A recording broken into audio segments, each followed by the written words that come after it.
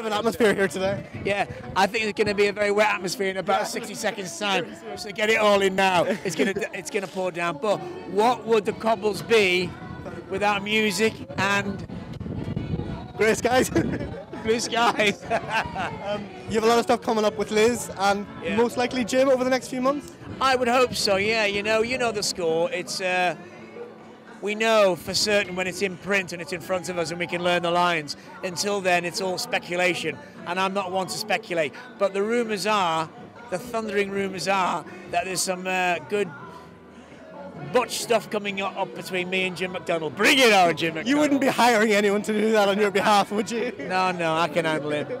Actually, Charlie Lawson and I go back a long way. We were in drama school together. So for us to, not swap punches, what do you call? Not swap punches, what's the word? No, trade. Did you say trade? Trade punches would be an absolute honour.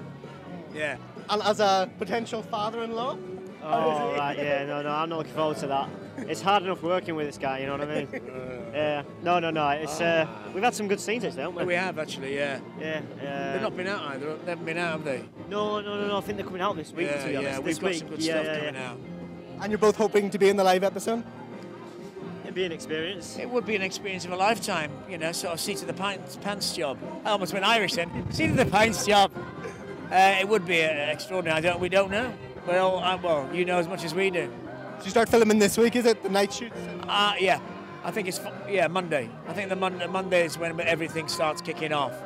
So I think it was succinctly put in one of the speeches by one of the grown-ups when they said that it's as exciting now, he imagines, as it could have been in the beginning. And I've just joined, and I know that you've been in it for 7 years. 7 years. So I mean, do you find that there's a buzz that's around now that maybe hasn't been in previous years? I don't know. Yeah, well, there's got to be something special. No, there is, because it's the 50th. There's a lot happening. There's going to be a lot happening anyway. So I think. Yeah. I mean, I've had so much good times though, growing up on the street and that.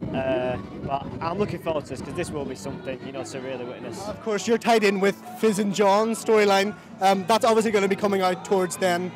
Phil mentioned with the body and so on with Charlotte. Yeah.